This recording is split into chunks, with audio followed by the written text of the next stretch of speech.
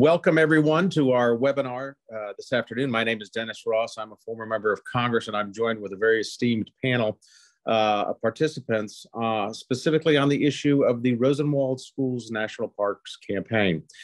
This is a very informative, very enlightening history, in fact, a very positive part of American history that we're hopeful that we get the word out, not only in support of the Rosenwald National Park project, but also as a lesson that was a very valuable time and effort in local communities, in the African-American communities in the rural South, that developed a wonderful education, culture, libraries, and some very distinguished students that came from there. And to start our program, I would like to recognize Miss Dorothy Cantor to give us a background and discussion of the whole genesis of this project.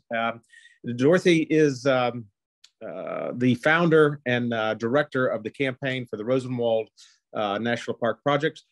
Dorothy, take it over. Thank you very much, Dennis. And many thanks to Harry Boyd for introducing me to you, Dennis, and also to Sharon Davies. And I'm happy to say that Sharon is now a member of the Advisory Council for the Rosenwald Park campaign. So thank you, Harry, very much. This is the story of two men and nearly 5,000 African-American communities and the partnerships that they forged to provide education for African-Americans in the segregated South. Today's program also addresses journeys, both of a century ago and those of today's participants. The first man, Booker T. Washington, was born enslaved in southwestern Virginia in 1856 and thirsted for education. He walked across Virginia to reach Hampton Agricultural and Industrial School, where he worked in return for the education he desperately wanted. Becoming highly educated, Washington went on to found Tuskegee Institute, now Tuskegee University, in rural Alabama, and built that institution into a prestigious center for higher education for African-American students. He was nationally known and committed for many years to building schools in the rural South for African-American children. The other man, Julius Rosenwald, was born in Springfield, Illinois in 1862 to German Jewish immigrants who came to the US to escape persecution in Europe and to find a better life, which they did. Rosenwald left high school early to learn the clothing trade in New York. While living a comfortable life, but by no means wealthy, in Chicago, manufacturing men's suits, he got an exceptionally lucky break, a break of a lifetime. And this was in 1895. He got the chance to buy into the recently created Sears, Roebuck and Company. Between Richard Sears' amazing marketing skills and Rosenwald's business acumen, Sears Roebuck became the retailing powerhouse of the early 20th century.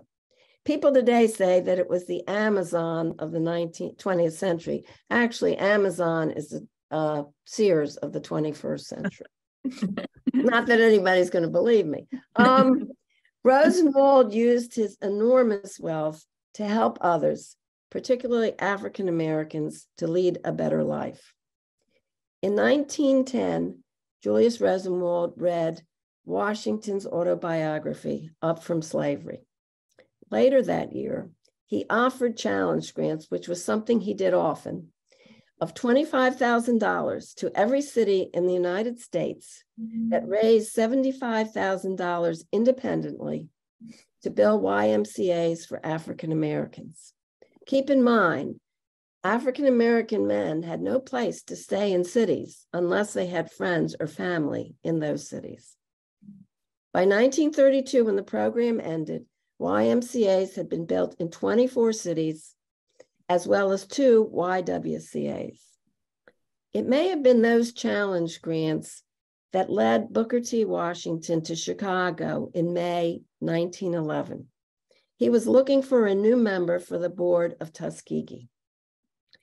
Rosenwald held a luncheon for him, and then the next day took him out to the Sears merchandising facility to show him the amazing place that was. Soon thereafter, Washington offered Rosenwald a place on the Tuskegee board. Being the excellent businessman that he was, Rosenwald first visited Tuskegee, renting a railroad car and taking with him his family, his Rabbi Emil Hirsch, Jane Addams, with whom he was very friendly, and other friends to visit the campus. Liking what he saw, he became a member of the board in 1911. In August 1912, Rosenwald turned 50. Now, he didn't have a big gala and spend a lot of money on celebrating his birthday. What he did was he pledged a lot of money to a number of charitable organizations, one of which was Tuskegee Institute. Tuskegee received $25,000, which in today's value would be, I believe, over $500,000. Washington asked if he could use $2,800 of that amount to build 6 schools in rural Alabama near Tuskegee as a pilot project. Keep in mind, he'd been trying to build schools for a number of years.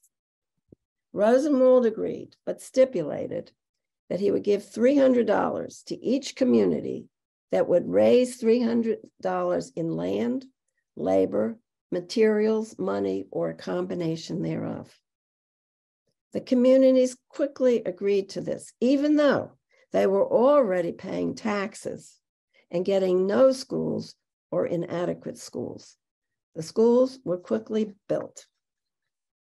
The two men became not only partners, but friends. Washington was the one who was much more educated. Rosenwald was the one who had all the business skills. Both were practical and pragmatic. Both believed in self-help and results-oriented projects. Each had a willingness to listen to and learn from the other. For example, Washington was Rosenwald's mentor on issues affecting African Americans, advising him often on what to read. In 1914, Rosenwald agreed to provide $30,000 more to build 100 more schools. Unfortunately, in November 1915, Booker T. Washington died unexpectedly. Rosenwald, stirred by Washington's vision and passion, carried on building the schools in partnership with nearly 5,000 African American communities who thirsted for education for their children.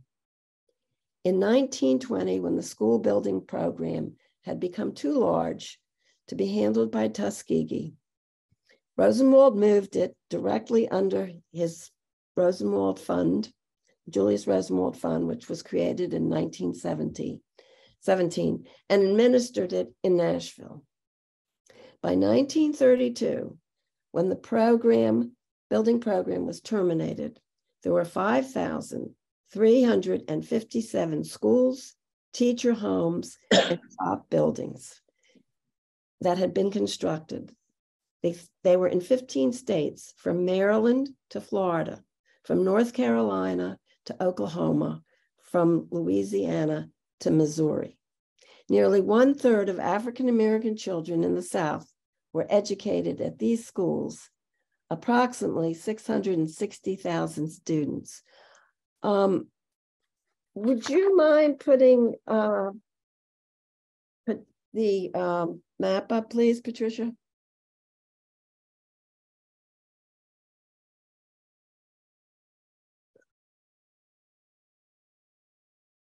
The map, that's the Rosenwald School on the Eastern Shore of Maryland. There it is. Thank you very much. This shows you the breadth and scope of the building program. And the state with the most schools was North Carolina. The state with the fewest was Missouri. Only 4 were built in Missouri late in the program. So this gives you an idea of just how enormous this program was. Thank you very much. You can take that down now.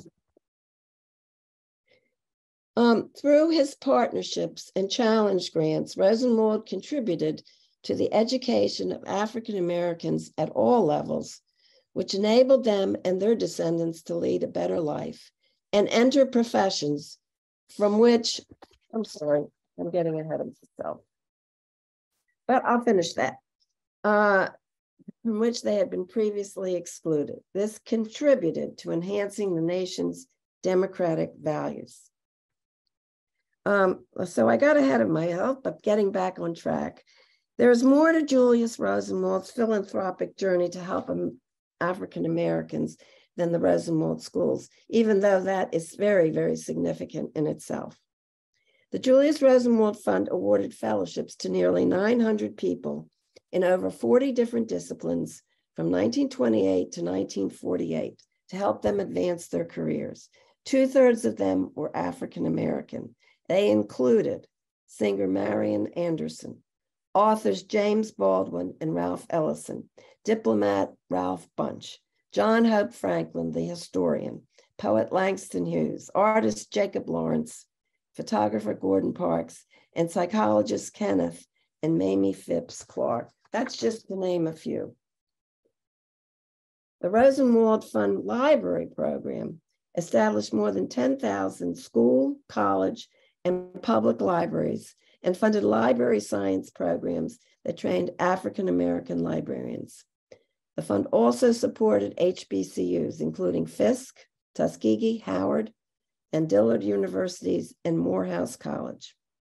It supported early NAACP legal cases that eventually led to the Brown versus Board of Education of Topeka case before the Supreme Court, and also contributed to improving the health of African Americans through more accessible and better hospitals and clinics and enhanced training of African American doctors, nurses, and midwives.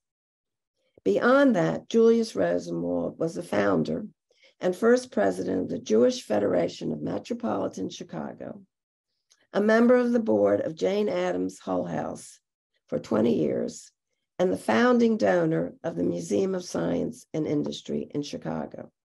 He truly embodied social justice. As I said, through the schools, the fellowship programs, and all the rest, he enabled African Americans to lead a better life and enter professions that previously they had been excluded from. So this brings me to my own personal journey to create a new national park.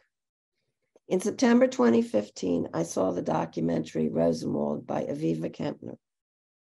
I had never heard of Julius Rosenwald. I am Jewish, but I did know quite a bit about national parks, having served on the board of the National Parks Conservation Association, NPCA, for 9 years, and having visited more than 300 national park units at that time. I knew that not one unit of the national park system commemorated the life and legacy of a Jewish American, nor the impact of Rosenwald schools. In 2016, representatives from NPCA and the National Trust for Historic Preservation gathered to plot a path forward. The National Trust was key because in 2002, it listed Rosenwald schools as one of the 11 most endangered historic places in the United States. This led to the restoration of numerous schools, and restorations are still going on even as we speak. The Trust estimates that of the more than 5,000 facilities that were built, about 500 still exist today. From that meeting, the campaign to create the Julius Rosenwald and Rosenwald Schools National Historical Park was founded. The mission of the campaign is to establish a multi-site park with a visitor center in Chicago where Rosenwald lived, worked, and did his philanthropy, and a small number of Rosenwald schools, all of which will be selected by the National Park Service. Legislation was introduced in both houses of Congress in 2019 that received bipartisan support. It called for the National Park Service to perform a special resource study of the sites that are associated with Julius Rosenwald and the Rosenwald schools. The final act passed in late December 2020, overwhelmingly in both houses, and became law on January 13th, 2021. In the final law, 10 notable Rosenwald schools that were recommended to the campaign in 2017, of a total of 56, were listed, as well as 4 sites in the state of Illinois. The National Park Service started the study in April 2022 and expects to complete it by April 2024. To date, 187 nonprofit organizations, both national and local, of a robust and diverse range of constituencies have signed on, and many thanks to Dennis Ross for the support of the American Center for Political Leadership. The campaign became a 501c3 nonprofit corporation in 2019. It has made a lot of progress and is optimistic that a new park unit, whether it's a park or a national monument, will be established in the next year or so. It will fill 4 significant existing gaps in the national park system. It will be the first to honor the life and legacy of a Jewish American. It will be the first to address the impact of Rosenwald schools. It will be the first to deal with early African-American Jewish relations, and it will be the first to focus on American philanthropy. I invite you all to join Team Rosenwald and help us create a new national park. Thank you. Thank you again, Dennis. Dorothy, that was fantastic, and I appreciate you laying the foundation for this. I want to turn it over to Dr. Harry Boyd, who is the senior scholar in public work philosophy and co-founder of the Institute of Public Life and Work at Augsburg University. And also, Harry had the unique opportunity being part of the civil rights movement with Martin Luther King Jr. And Harry, I'll let you take it from there. Thank you, Dennis. I used to take Dr. King to the airport. Sometimes played ping pong with him. My dad was on the executive committee. Thank you for former members of Congress. This seems to me a splendid and great connection. Let me talk about several dimensions of the movement, the educational movement, that are not well known, but I do think need to be included in a park, certainly in the sites and also the Interpretive Center. Last spring, Nancy Kranick, past president of the American Library Association, who I also introduced you to, Dorothy, invited me to write a guest essay for Library Quarterly. This proved an opportunity for me to study the little-known story of the Rosenwald educational movement. I made some marvelous discoveries. Black communities built, as you said, Dorothy, more than 5,000 schools and 10,000 libraries from 1915 to 1937. I also discovered a network of educators called Gene Supervising Teachers, who organized most of the communities which built the schools and libraries. They also advanced the education of Black teachers, built strong relations with HBCUs, and filled the curriculum with a deep appreciation for the talents of every Black child.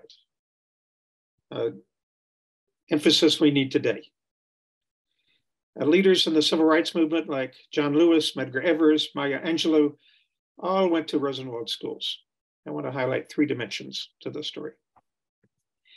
The leadership model of Washington and Rosenwald, the outpouring of grassroots energy and interracial work that built and sustained the schools and libraries, and the organizing and educational work of Gene's teachers. Today, people often think of leaders as delivering the goods or telling people what to do. Booker T. Washington and Julius Rosenwald were different kinds of leaders, what I call Ninth Amendment leaders.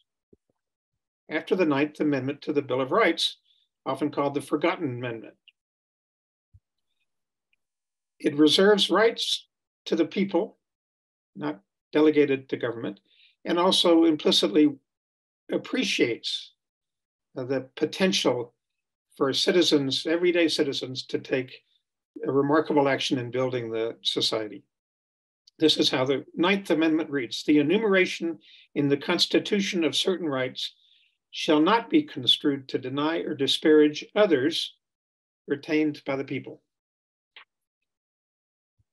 The Supreme Court Justice Arthur Goldberg identified these as rights found as residing in the traditions and the conscience of our people. There are many traditions, of course. In our own work at the Institute for Public Life and Work, we highlight one especially: the right and capacity of communities to self-organize, coming together to build and sustain things of common value. We call this public work, and schools are a remarkable example. Booker T. Washington strongly believed in such collective and self-directed work, perhaps most especially around education. Today, he is sometimes disparaged in academia for his refraining from overt challenge to segregation, but actually he stood in a long line of Black preachers and teachers who used guile and sometimes subterfuge with the goal of building Black power and capacity. He argued that open challenges in the South to white supremacy would not accomplish much. This is what he said: the condemnation of wrong should always have a very large and important place in places where it's possible, like the North, but a very large place in all of our efforts in the South should be given to something that is constructive. He continued: the way forward for Black Southerners is to empower themselves economically, socially, and culturally. Addressing the dismal state of Black education was primary. Julius Rosenwald believed in the Jewish concept of justice and responsibility, and he learned from Washington about the dismal state of Black education. He also agreed strongly with Washington's philosophy of self-help and collective community action. Rosenwald argued, in fact, that people would not appreciate things just handed to them. If they put in work, they would feel pride and ownership. The Rosenwald Fund provided, as Dorothy said, 1/5 to 1/3 of the cost of building a school and later libraries, and plans for school construction. Black communities had the challenge of finding the rest, and they more than rose to that challenge. The Rosenwald Fund supported the building of Black schools, and also, beginning in 1927, creation of thousands of libraries in elementary schools and high schools. Well, no, actually the libraries were begun earlier. It's 27, it began in high schools. It supported teacher training and library science programs in historically Black colleges and universities. And it forged relationships between the Black community and Black and Jewish community that continued into the Civil Rights era. Black communities came up with resources for the schools and libraries from church collections, fish fries, bake sales, and in many other ways. They also contributed a great deal of direct labor. S.L. Smith, director of the Rosenwald Fund Southern School Program, saw heroic efforts by communities across South Carolina to build the schools when he was agent of Negro education in South Carolina. He tells the story of one community, Bolivar, South Carolina, without any money to build a school. Largely by free labor, they created 25,000 bricks with a house over them and a kiln. When a severe storm destroyed the kiln and the house and the stacks of bricks, the Bolivar community was not discouraged, but immediately began to raise money for another try. When he left South Carolina, not long afterwards, it was a beautiful 4-room school. In fact, Rosenwald schools were constructed according to a design aimed to what Edwin Embry, Roosevelt Fund's president, called an example of beauty and cleanliness, which led to general community improvement, seen in repaired homes and better sanitation. More than 15,000 white schools were built on the Rosenwald design model. Black communities were able to gain support from the white educational establishment on state and local levels, and support from many local whites. I interviewed folks in North Carolina in the Anderson School, both whites and Blacks, who told me about that. This was in significant ways to the tradition of savviness and strategy that Washington called for. Gene's teachers did the bulk of the organizing to make this happen. The story of the schools is beginning to get national recognition, especially through the Parks campaign. After decades of invisibility, the story of the Jeans teachers and their focus on citizenship also needs recognition. In 1906, Anna Jeans, a wealthy Quaker woman in Philadelphia, donated money for the purpose of bettering education for Blacks in the South. The board of the Jeans Fund was integrated, by the way. The effort lasted until 1968. Over 2,300 teachers around the South who were especially talented and could supervise other Black teachers served as Jeans teachers. From the beginning, they had a wide community focus on education. They organized to develop whole communities' capacity for action and citizenship education through homemaker clubs, cooperatives, canning groups, and many other ways. They also found ways to make the talent in Black communities visible to Black communities, but especially to whites who had little idea. In Durham County, North Carolina, for example, Joanne Abel, an historian of the teachers in schools, described how Carrie Jordan created a countywide commencement beginning in 1924. Thousands of people would come from schools across the county together to celebrate the accomplishments of students, highlighting winners of school competition in arithmetic, singing, dramatization, storytelling, spelling, and grammar, singing songs and having a fair and festival. Coverage in the Durham Morning Herald, which I knew well because I went to Duke, went on for days. It showed the white community a far different reality than the stories of crime and poverty it usually featured. The Rosenwald schools were centers of other kind of capacity building. For instance, as Joanne Abel describes, the rooms were designed so that classroom partitions could be rolled back after the school day and the community could meet. And there, she says, without the prying eyes of whites, they could make plans for racial advance and improvement. According to Leila Trahouf Ali, a student at Yale who researched primary sources of the Jeans teachers all across the South, citizenship education was a central focus of their approach, their pedagogy, their curriculum. Now, it's important to note here the meaning of citizenship for Black communities. In his forthcoming book, The Darkened Light of Faith, Race, Democracy, and Freedom in African-American Political Thought, political scientist Melvin Rogers describes a dynamic and expansive view of citizenship held by Blacks. He contrasts descriptive with aspirational citizenship. Blacks knew all well the world as it was. The Constitution devalued Black Americans, counting slaves as only 3/5 of all other persons. As Rogers puts it, the attempt to move from description to aspiration highlights the space of contestation and uncertainty that the politically dispossessed occupied. Black leaders articulated transcendent ethical visions of what kind of community America could and ought to be, and the virtues needed to realize and sustain that democratic way of life. The doubled quality of the vision allows African Americans to both realize and fight against today's oppression, but also to appeal to the polity and exclusions, to call their fellows, in Langston Hughes' words, to the land that never has been yet. Rosenwald and schools and libraries were sites for aspirational citizenship. They pushed back forcefully against white supremacy. They prepared students to be citizens of their communities and equally agents of change in the segregated South.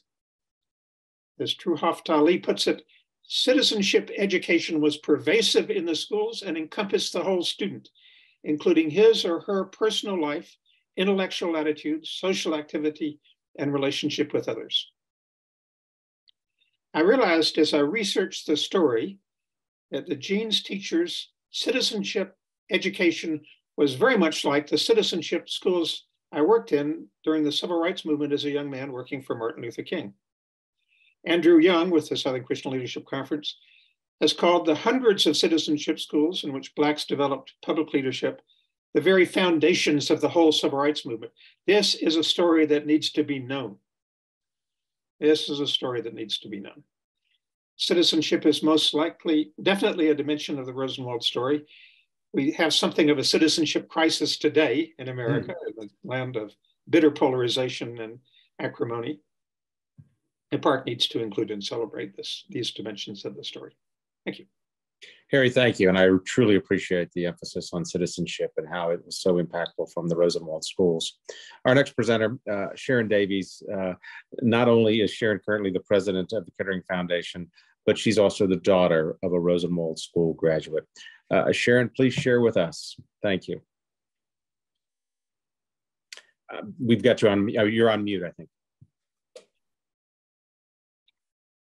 Sorry about that, still do that. All right, so I want to thank the former members of Congress for hosting this discussion and inviting me to be a part of it.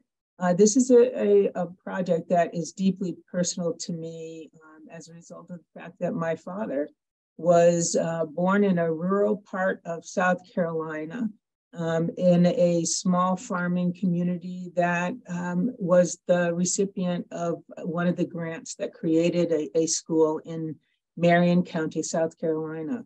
The Rosenwald school that was built there was built on a 2-acre lot. It was a 2-teacher school. The Rosenwald Fund gave the community there $700. The Black community there contributed an additional $400. I'm not sure whether that was in cash or labor or materials. The Black communities did what they could to match the gift of Julius Rosenwald. Sadly, the white community in that community made no contribution to its construction. Some did, some didn't, but based on my research, it was fairly typical in Marion County, South Carolina, for white communities to abstain from joining into this incredible generosity that created these wonderful schools. In total, in Marion County alone, in South Carolina, the Rosenwald Fund gave funding for 23 schools, and over the entire state of South Carolina, 500 schools and other buildings were created as a result of the fund. I originally thought that my father's generation was the first generation in my family to attend that school, but my more recent research shows me that the school in Centenary, South Carolina was constructed in 1924 and it was completed in 1925. That means that my father's mother, my grandmother, Isola, who would have been just 10 or 11 years old at the time that it was being built, was able to attend that school in Centenary, South Carolina for the 4 years of school that she was able to attend school before she became pregnant and had her first child. My father was born in 1932.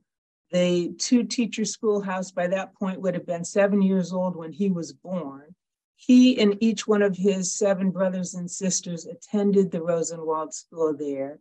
He received a 6th grade education, and some of his younger siblings actually received high school diplomas from the Rosenwald School after more grades were added over time. And I also think, that the background context to these schools is so important for us to remember, and thinking about the significance of these schools to families like mine. This was during a time when white Southerners openly opposed education for Black children as a threat to their established social and economic hierarchy. Before the Civil War, as all of us know, Blacks were excluded from formal schooling, and many of the states prohibited even Blacks from being taught, privately to read and write. And after the war, as Dorothy really mentioned, Southern states refused to appropriate meaningful funds for the creation of Black schools, even though they were collecting tax dollars from white families and Black families. Many of the school boards were known to divert those funds from Black schools that did exist, and not many of them did, to white schools. So this was significant in the history of our country. Black families were living at subsistence levels, and the idea of sending their children to school when they could have been doing other things like working, was actually a sacrifice to Black families in America at that time. So I just want to mention that context because it says a lot, both about the enormous generosity of Julius Rosenwald that outlived Booker T. Washington's life and went on well after his partnership with Booker T. Washington. And it says so much about the Black communities and their thirst, as Dorothy said, for an education.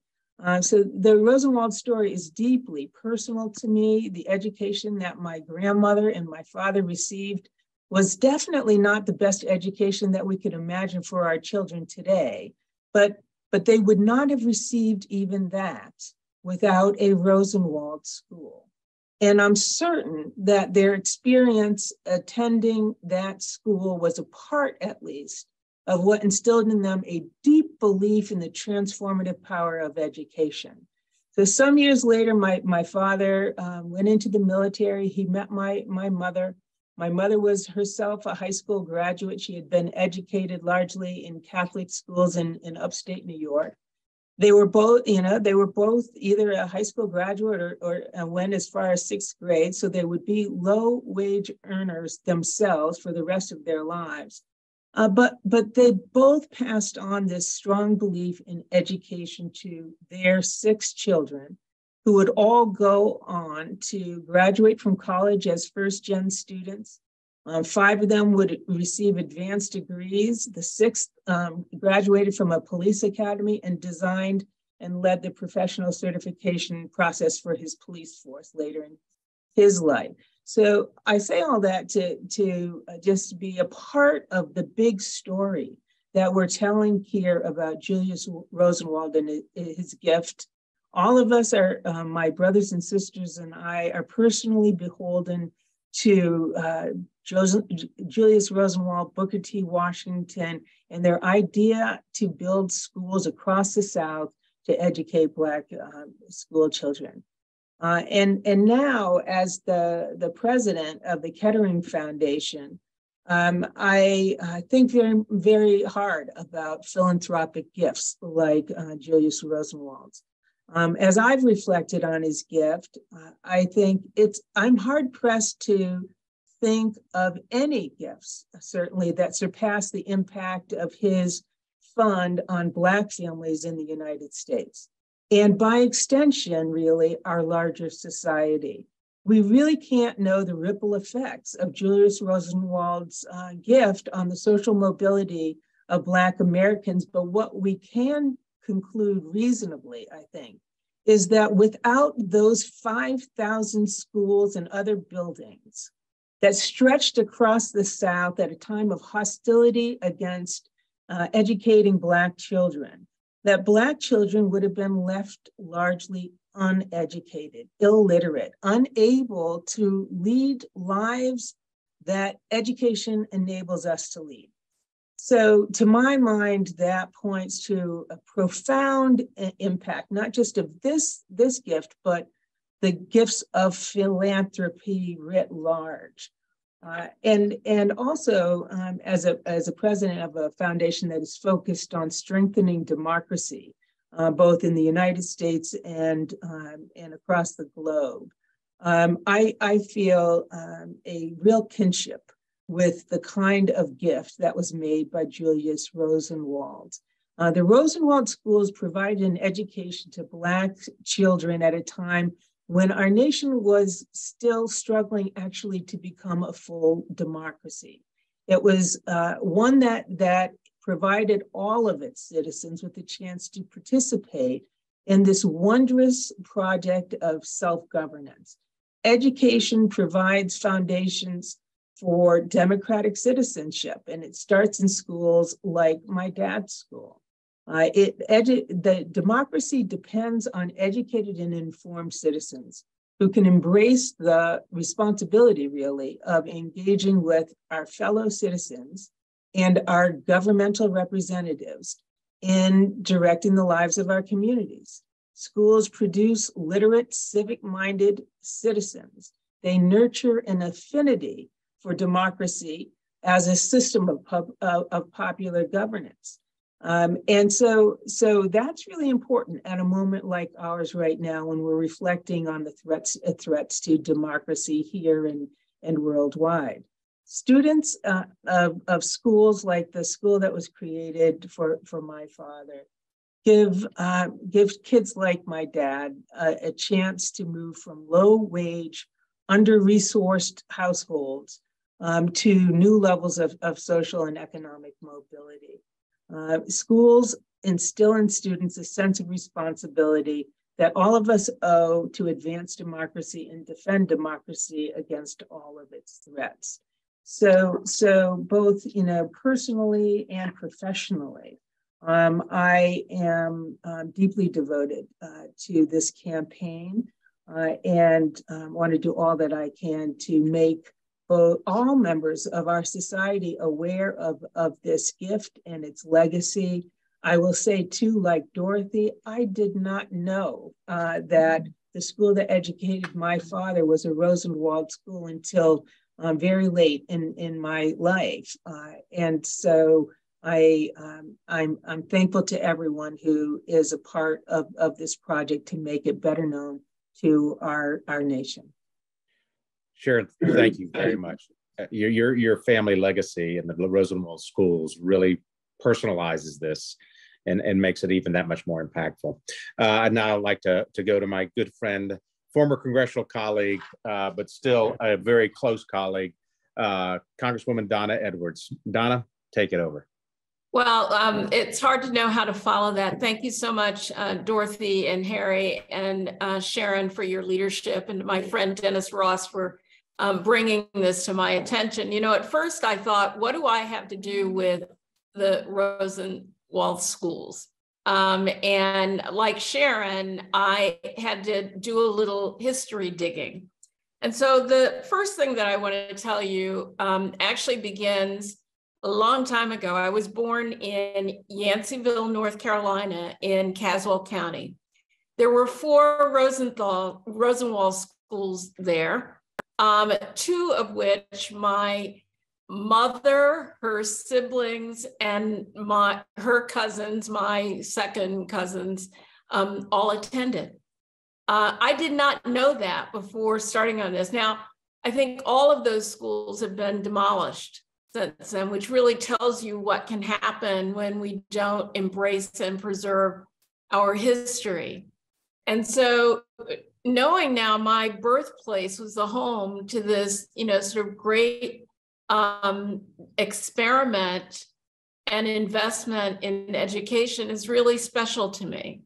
Now, fast forward, I was elected to Congress in Prince George's County in Maryland. I represented Montgomery County, Prince George's County, and Anne Arundel County. When I count on my hands, I probably represented at least a half dozen Rosenwald schools. I have visited a couple of them. One is a museum that is under the guidance of our Park Service here in Prince George's County, the Ridgely School. Another is still operational as an elementary school here in the county, still, running strong. And I think here in Prince George's County, there were about 27 schools, libraries, training centers that were funded, either built by or funded by Julius Rosenwald. And then, a couple of them, the sites preserved in both Montgomery County and Anne Arundel County. As Dennis knows, I spent a lot of time in the national parks, and, I've been a huge advocate for our National Park Service. And when I was a kid, my dad was in the military. My mother had grown up in rural North Carolina. And when they got married, they had us children, 6 of us. In order to go from one duty station to the next duty station, we would drive, and we would stop in the parks. And in those parks, I never saw myself through the Park Service. It's only been in recent years that the Park Service has been able to fully embrace the history of African Americans and our Latino neighbors and friends and the indigenous community reflected in our national parks. And I think that this project is one that takes the National Park Service to yet another level in terms of both embracing the education and history of Black people in this country and seeing ourselves reflected in the beauty of the National Park Service. And so I'm just really excited to even just play this very, very tiny role, although Sharon, I travel in philanthropy as well. And so now I'm looking forward to figuring out how I can use my travels in philanthropy to support this effort and to make sure that when that report is finished in 2024, that it then receives the funding and support that it deserves from the Congress. And I think that might be where Dennis and I can come in, and other former members as well, because, you know, if you think about the breadth of the Rosenwald schools and legacy, that it is huge and it spans red states and blue states and, you know, all of the rest. And so I think that there could be a real opportunity here to pull people together in a way that's so needed right now. And so I really appreciate just being a part of this program today. Donna, thank you. And to her credit too, she has visited probably every national park out there. And I'm very impressed with her passion for the natural and the natural resources that our natural parks continue to preserve and do so well.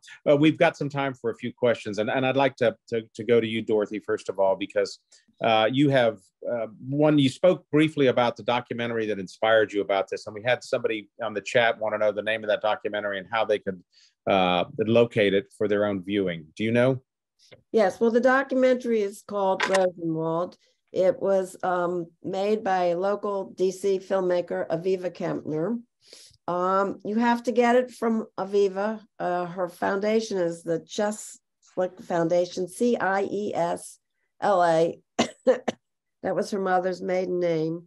I'm sorry it's not available on Amazon, whatever, but you can get it through Aviva Kempner. It's a 90-minute documentary, and she has extra pieces that are beyond was seen in the movie theaters. Also, it's available for groups if they want to show it, you know, like in churches or community centers or that sort of thing. Fantastic. While we have the people still hanging on with us, because I think that the synergy is starting to develop with your efforts since 2015.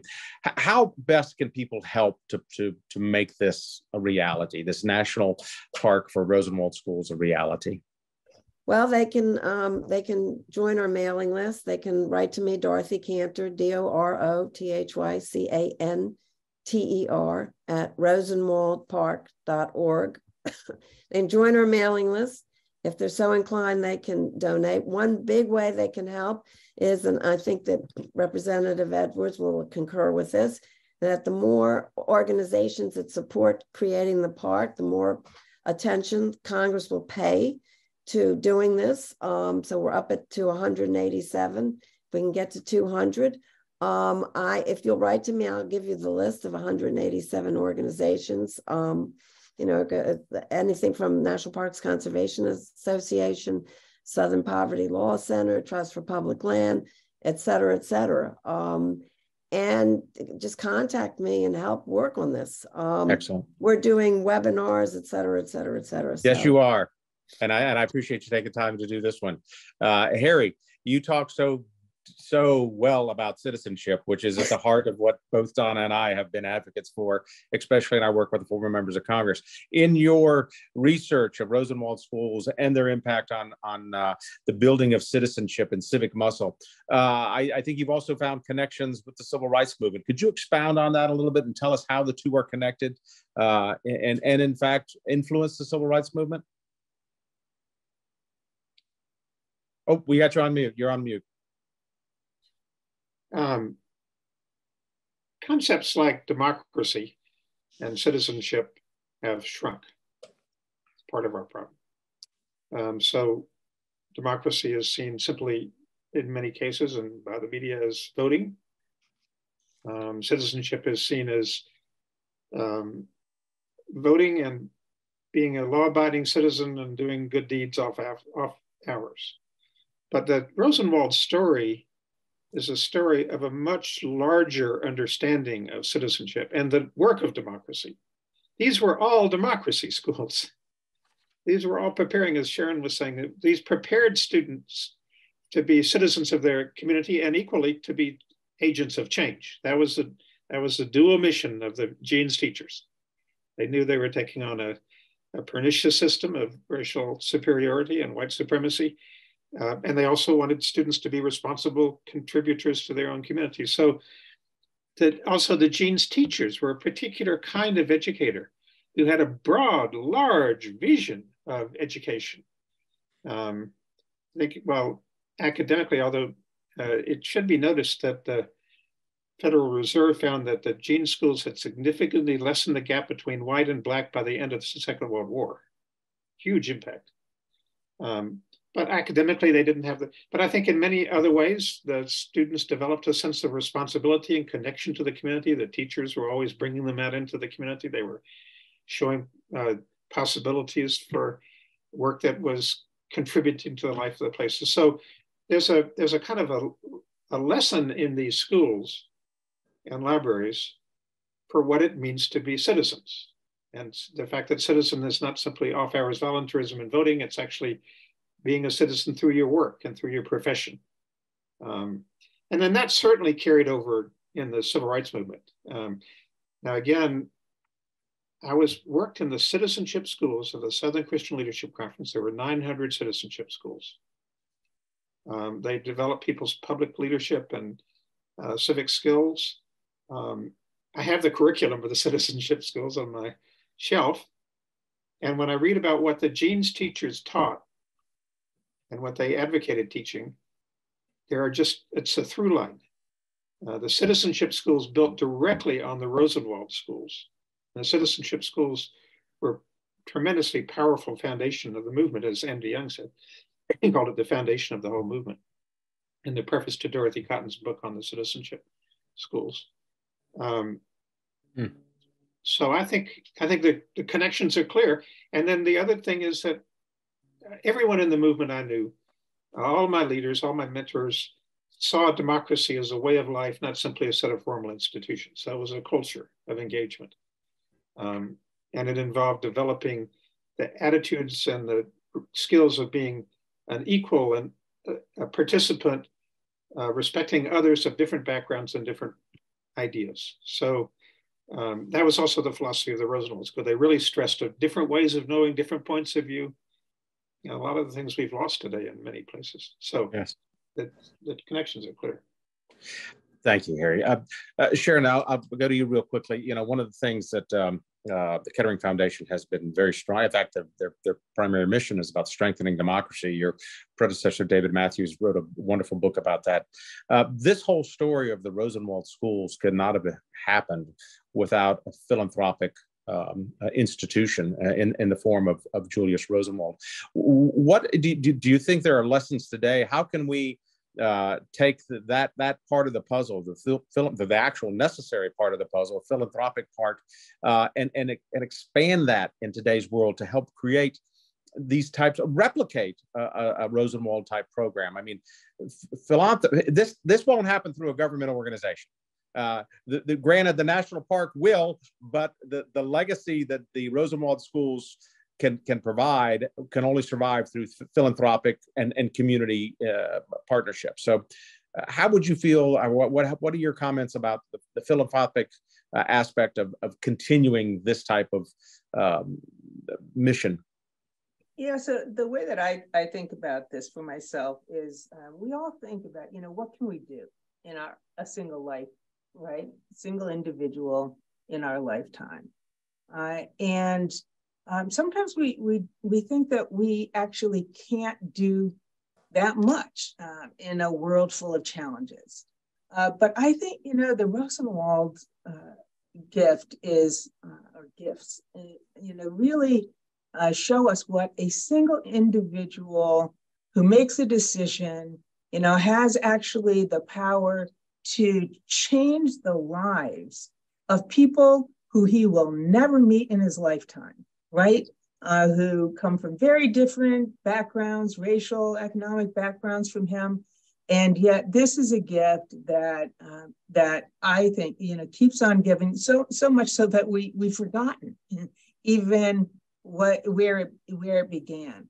Another thing I'm not sure that we focus too much enough on is that Julius Rosenwald really didn't want this to be a story about him.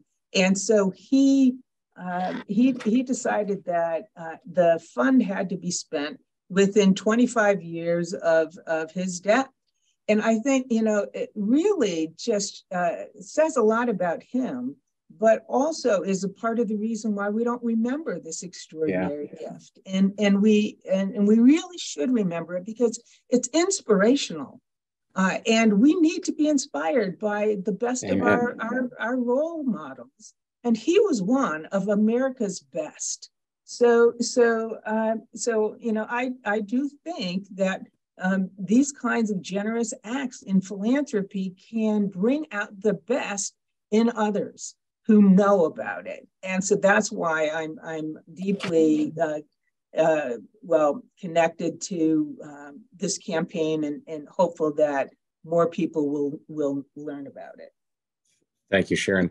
And Donna, to you, because you and I lived it, the world sees it, the polarization and the partisan world. Are there lessons to be learned from Rosenwald that might be able to help us heal some of our partisan divide? Well, I do think that this notion of, investing in communities that don't look like you is really powerful. And it says a lot about how we need to connect with people who aren't us. I mean, Dennis, the two of us have experienced it. So you go out in the country, and I certainly learned this as a military brat, that where you have to live in communities and figure out ways to communicate with each other. And I think the Rosenwald schools and the legacy is one of those foundations where people learn that you have to live in a larger world and communicate in a larger world. And so to me, those are important lessons. I also think the importance of embracing us. I mean, we look at this, panel here and, embracing the idea that we can make investments in each other and that we can learn from our history. I mean, there's been, especially over these last several months, such an attack on just the idea of history. And the Rosenwald schools are a reminder that if you don't work to preserve your history and to continue to tell your story, then it will be lost. And so this campaign is about not losing our history. That's wonderful. We didn't have a chance to get to all the questions in the chat, but I do want to thank our panelists, Dorothy Cantor, Harry Boyd, Sharon Davies, and Congresswoman Donna Edwards, and of course, the former members of Congress for sponsoring this. This is a campaign that I hope to see successful and replicated throughout the country in terms of the impact that it has on citizenship education, on cultural advancement, and bringing a nation back together again. So I thank you all for participating, and I also thank those who have joined us to observe and to participate. We'll try to get to your questions through the chat right after this. So thank you, everyone. Have a wonderful day. Take care. Bye.